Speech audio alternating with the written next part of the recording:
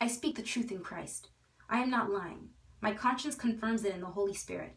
I have great sorrow and unceasing anguish in my heart, for I could wish that I myself were cursed and cut off from Christ for the sake of my brothers, those of my own race, the people of Israel. Theirs is the adoption of sons. Theirs the divine glory, the covenants, the receiving of the law, the temple worship, and the promises. Theirs are the patriarchs, and from them is traced the human ancestry of Christ, who is God over all, forever praised. Amen. It is not as though God's word had failed. For not all who are descendants of Israel are Israel, nor because are they his descendants are they Abraham's children.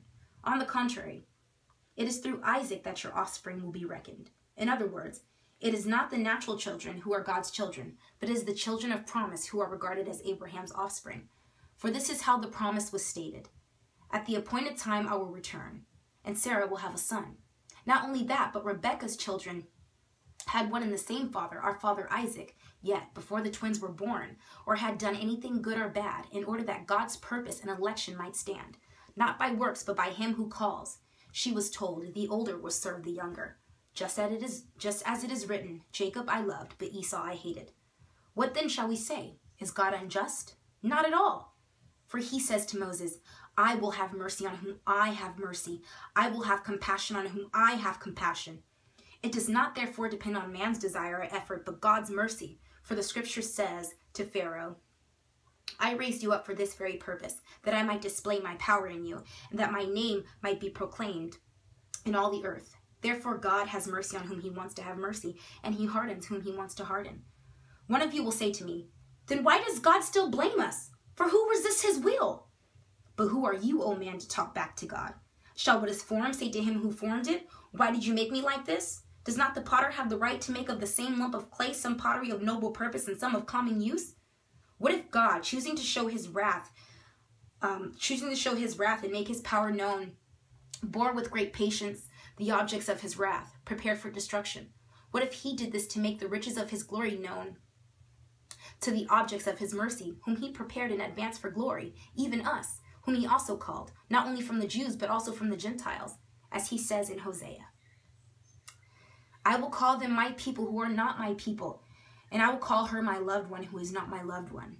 And it will happen that in this very place where I said to them, you were not my people, they will be called sons of the living God. Isaiah cries out concerning Israel. Though the numbers of the Israelites be like the sand of the sea, only the remnants will be saved. For the Lord will carry out his sentence on the earth with speed and finality. It is just as Isaiah said previously. Unless the Lord Almighty had left us descendants, we would have become like Sodom, and we would have been like Gomorrah.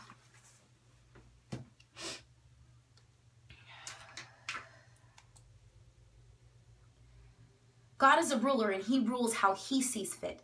The only thing we can do is pray and seek out what his plan is for that particular person, while maintaining the fruit of the Spirit. He looked at the young man in Mark 10:21 with love because he saw fit to.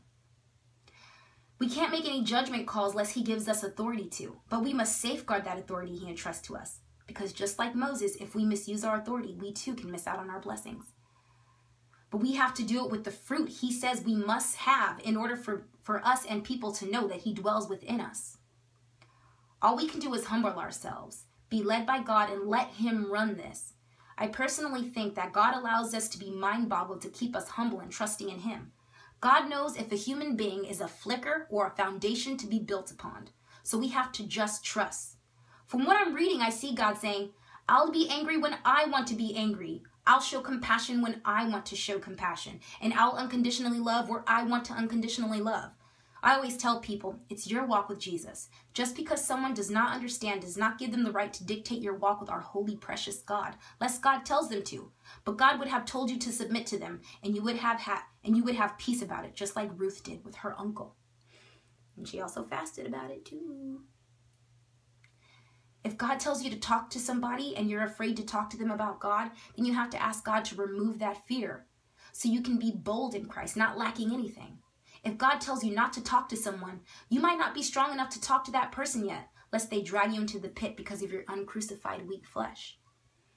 It's just a trusting relationship, us trusting the Father. So I'm going to lift my hands up and say, I trust you, God.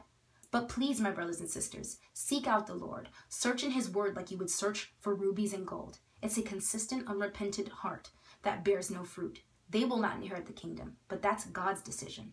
To conclude, ask God what he wants because he already knows the outcome. And what I would like to say at the end of this video is I would like to give anybody a chance to receive God who has not received God, or if this helped you receive God, and give you a little advice. Having a relationship with God is not raising your hand and saying, Jesus, forgive my sins. It's a part of it, but it's the actual walk with God. And I'm going to give you a scenario. Say there's a man you work with, and he's just this angry, evil, coarse, mean guy. And every time you talk to him, he's like snapping on you. So let's say in this scenario, he gets saved, goes back to work. I come up to him, and I'm expecting the same reaction, and he's like, don't come up to me. I'm tired of this. Da, da, da, da, da. And you're like, ugh, that's the same reaction I expected from that guy. So you leave. A few minutes later, he comes up to your desk, and he goes, you know, I'm trying to be a better person and change, and I shouldn't have reacted like that to you. I want to ask for your forgiveness. Will you please forgive me?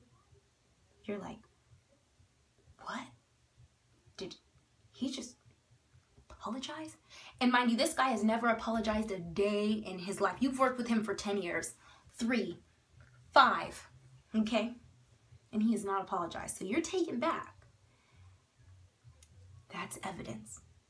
And if he keeps walking with God and he keeps bearing the fruit of the Spirit, love, peace, patience, kindness, goodness, gentleness, you're going to start seeing more changes in that guy. And then his fuses are going to be shorter and shorter and shorter and shorter until all he's doing is dealing with them internally. Because God will leave thorns in your flesh so you don't get all puffed up. Because us as humans, we can get we can become a Holy Ghost Junior and start to, act like God when we're too saved. So, it'll be internal, but just because people can't see it doesn't mean you're not dealing with it inside. But you'll start to look more like God, and people will go, I want that. God said, our hearts are evil and deceitful and wicked. Who could know? God hating? He's God. Who are you, oh man? Who am I to say God can't hate? Now, if our hearts are evil and deceitful and wicked, who could know? We really want to try to stay away from that as much as possible. And God's anger is only for but a moment, And the fruit that he says we must bear is love, peace, patience, kindness, goodness, gentleness. Because there's enough hate and evil in the world already. And the devil has got us so mind-controlled that when we think of hate, we think of evil. But hate is something that you won't go near, okay? That doesn't make you evil. It just characterizes you. And the Lord showed me that in my fast, and he's so amazing. But I'm going to do what my God says and overcome evil with good. So that's what I want us to have. And I feel like in ministry, we need to bear that. And we need to have a lot of that because God has a lot of patience, or else this world wouldn't even be here. He could wipe it out. But he's so full of patience and love, and his hope is for everybody to be saved. So we're still here. So if you would like to accept God into your heart, I would urge you to get one of these, to find a Christian, a strong believing Christian who will teach you and study with you. And if you need a study partner, I'll study with you. Why not? We can do an online Bible study. So why not? So just let me know if you got saved and put saved at the bottom. And I love you. And let's remember to hold the fruit. And so that's just the conclusion that God gave to me. And thank you, Mario. I'm really I'm happy to be a part of this study. God bless you. And God bless you all. Okay.